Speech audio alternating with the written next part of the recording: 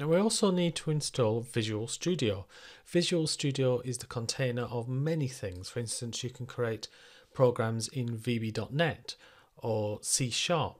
And with regards to SQL Server, you can also install SSIS, SSAS and SSRS. So we're going to install this program. Now you can see the requirements are fairly minimal. You need at least Windows 7 Service Pack 1, so if you've got Windows 8, Windows 10, you're fine. And we're going to be installing the Community Edition, so that is a free edition. Now this web page, I just googled Visual Studio 2019 requirements, and you see there are actually links to downloading them. But I'll start from the beginning. I'll go to Google and I'll type Visual Studio 2019. And you can see here is the current website. And I'm going to go to the download section. So visualstudio.microsoft.com/downloads. If it moves, it should be fairly swift to be able to find a new place. So let's click on the free download under the community. So you can see it's free. So click download, either Windows or Mac OS using the Windows edition. And here you can see it's the Bootstrap.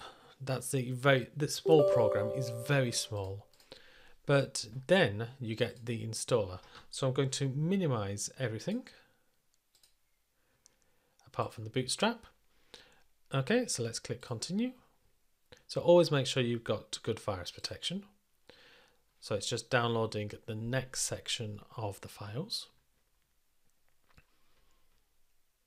Now, Visual Studio seems to have a major update every 2 years. So Visual Studio 2017, 2015, I think it was 2012 before that.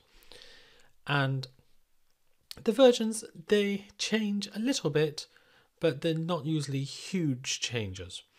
However, there has been a bit of a change with Visual Studio 2019, and that is how you actually install the second bit, the bit that relates to SQL Server.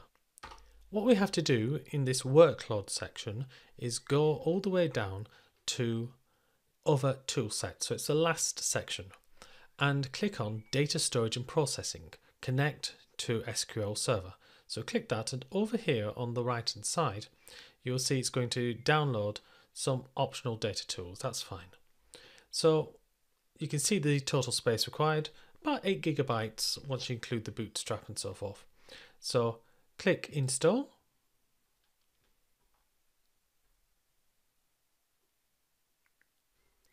And as you might imagine, there's going to be an awful lot of downloading and installing coming up. So here you can see it's downloading in the background, and there are quite a number of packages to install, 292. And it's now a waiting game. It's going to be downloading and installing a lot of packages. So I'm going to continue the recording, but I'm going to speed it up and then we'll see what happens. So as you can see, no problems installing. So I'm going to reboot the computer and then we can open Visual Studio Community. So now I've installed Visual Studio, let's open it. So go to Start menu and go to Visual Studio 2019. So for the first time you run it, it's just going to get things ready.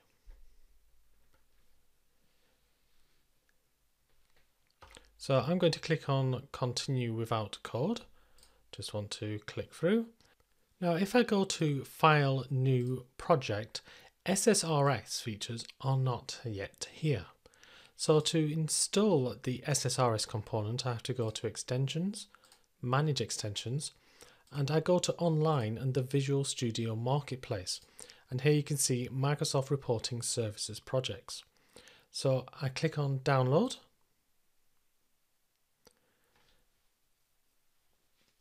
So as you can see, 154 megabytes. So it may be swift depending where you are. It may just take a minute or two. And you can see that my changes, or my new extension, will begin when the Microsoft Visual Studio windows are closed. So let's close and exit out of Visual Studio, and now you can see it is being installed. Now, it used to be that you downloaded something called SQL Server Data Tools, SSDT, but with Visual Studio 2019, that is now no longer a standalone download, and instead you download it using the extensions path that we've just gone through. We go to extensions, manage extensions. So yes, I want to modify my program, my Visual Studio program, with Microsoft Reporting Services.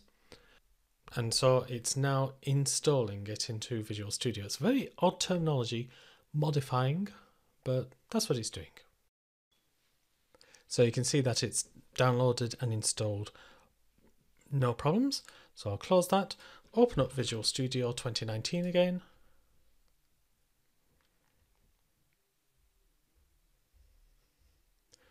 Continue without code, and if you go to File, New Project and type in Reporting, you can see that we have a Reporting Server Project Wizard and a Reporting Server Project. So now we have got Visual Studio and SSRS installed. If I go up to File, New Project and look for SSIS or Integration, then there's nothing there. What we have to do is install this separately. And the way we do that is to go to Extensions and Manage Extensions, online, the Visual Studio Marketplace, and search for Integration. So there we can see the official Microsoft SQL Server Integration Services projects. So I'm going to click Download on that and Run. So it's 408 megabytes. So as you can see, it would just take a minute to download. So I'll just speed up this part of the video. So now it's downloaded. Always make sure you've got virus scanners. So here we go. So click Next, install into Visual Studio Community 2019, and it says I need to close dev.env. Whatever that means. Well, that is basically Visual Studio. So let's close Visual Studio. So install again.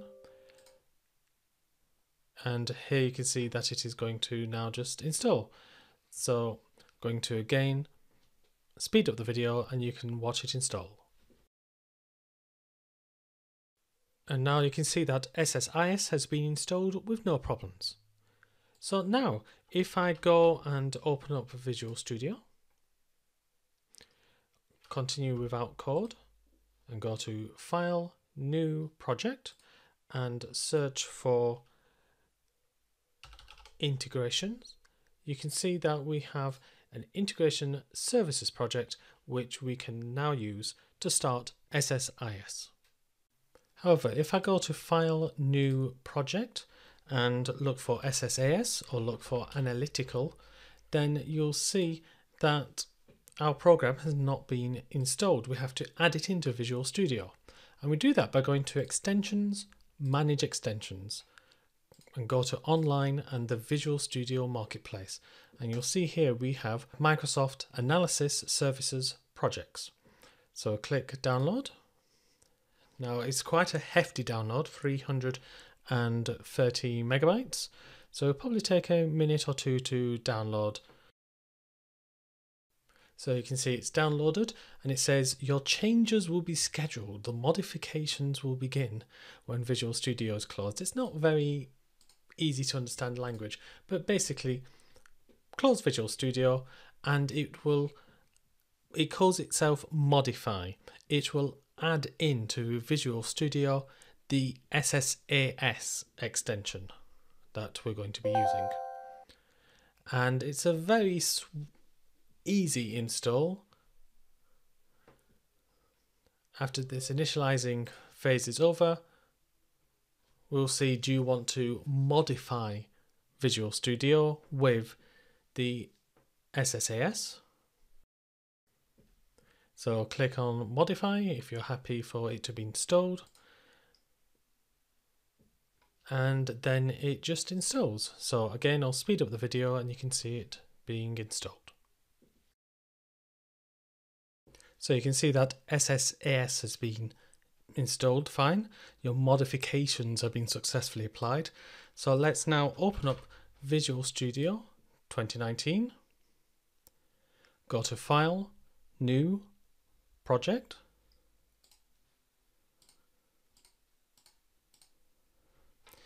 And if we now look for Analytical, we'll find we have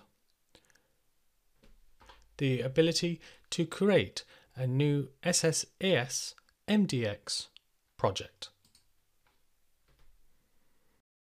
At some point, you might be asking yourself, is Visual Studio 2019 Community Edition a trial version? After all, you may see a dialog box saying that your trial license will expire at a certain point. Well, don't worry, it's not actually a trial version, and it won't cost you any money to get a full license. All you have to do is click Update License and sign in to Visual Studio. Now, if you don't have a Visual Studio account, then just create one, and this will launch a web page where you'll be able to create a Microsoft account. But I'm going to sign in with my Microsoft account. So I'll just sign in. Click Next. Type in my password.